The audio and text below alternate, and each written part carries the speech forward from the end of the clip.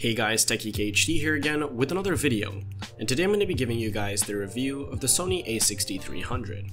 A prerequisite to this is the fact that I'm coming to the Sony system for the first time from being a Canon user for the last couple of years and shooting Nikon before that. I did only truly get serious with photography when I started shooting with my Canon 70D though. Regardless, let's start with the build quality.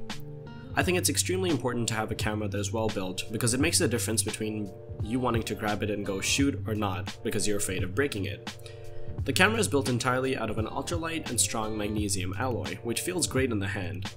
The camera is also super light because of this, and I find myself taking it out more than I did my 70D. This is hindered a little bit by this massive Sigma 18-35 lens I use on it, which makes it super front heavy, but seen here with the Canon 50mm 1.8, it works just fine. I'm also using the camera with the Sigma MC11 adapter, for which I could make a dedicated review if you guys would like to see that. The button placement on the camera I think is pretty average. The only two things that bother me about this is that the rotary wheel next to the screen is a little too sensitive, and you can press the D-pad while rotating the wheel sometimes, and it gets a little annoying out in the field. It's something you get used to dealing with, but it's a small annoyance at a price range of $1,000 that the A6300 comes at. Also, the button placement for the record button is pretty terrible. The A6000 had this problem as well, and you kind of always start a shot off kinda jittery, even on a tripod because of its weird placement. Next to the record button are also the hooks for attaching a strap. These have little triangular pieces attached to them as well, which move around and were super annoying, so I just removed them and put them back in the box. Apart from these ergonomic complaints, despite the camera's small size, it is actually relatively comfortable to hold. This is in part due to the fact that in using the camera with the lenses that I do, I often end up putting my left hand on the lens rather than the body of the camera. But that's something typical of shooting with cameras with interchangeable lenses, but also because of the excellently contoured grip, which is deep and very easy to hold onto even when just walking with the camera in your hand.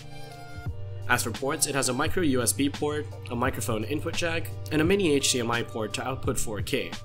There's no headphone jack here, but I've never really needed one. The screen is a 3-inch display with great color representation and non-existent lag, but the thing that irks me coming from the 70D is the fact that it isn't a touchscreen. In 2016, especially with the autofocus capabilities of this camera, it may have been acceptable on its predecessor, but it's definitely a massive con of the A6300. The screen also doesn't flip out, only up and down, which is alright but makes shooting yourself a little challenging.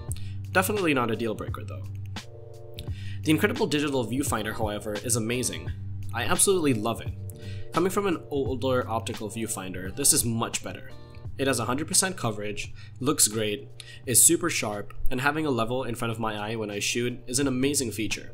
I never have to correct the horizon in Lightroom ever again. People seem to give Sony a lot of flack for its menu systems, and while it takes a little while to get used to coming from Nikon or Canon, it is actually quite intuitive, and everything with its tabs and sub-menu categories all start to make sense over time. Navigating it, however, could have been made a million times easier if we had that touchscreen. Now let's talk about the image quality. I started shooting with this camera in full manual, as I always do, and I love the images I've been able to get out of this thing. When I offloaded them onto my computer, however, for the first time, I was almost a little disappointed with how lackluster they came out, but I understood why as soon as I imported them into Lightroom. My Canon 70D used to take vibrant photos straight out of the camera, but that left a lot to be desired in terms of corrections to be made in Lightroom to get a neutral image, after which I would then have to re-edit and try and achieve the look that I wanted. The A6300 takes absolutely neutral pictures straight out of the body, with so much potential, and it looks stunning after a quick edit. They're always level thanks to that level in the viewfinder, and also always in focus because of Sony's claimed fastest autofocus system in the world. And it truly is. It's super fast and super accurate. It has 425 phase detection autofocus points, which works so insanely well that it's ridiculous. I've never had an autofocus shot. I now always leave it in autofocus mode, which leaves me free to fine-tune everything else even more accurately now and get even better images. They look amazing, and I'm definitely very happy with them. The video side of things is even more exciting. This tiny little camera is able to shoot in 4K.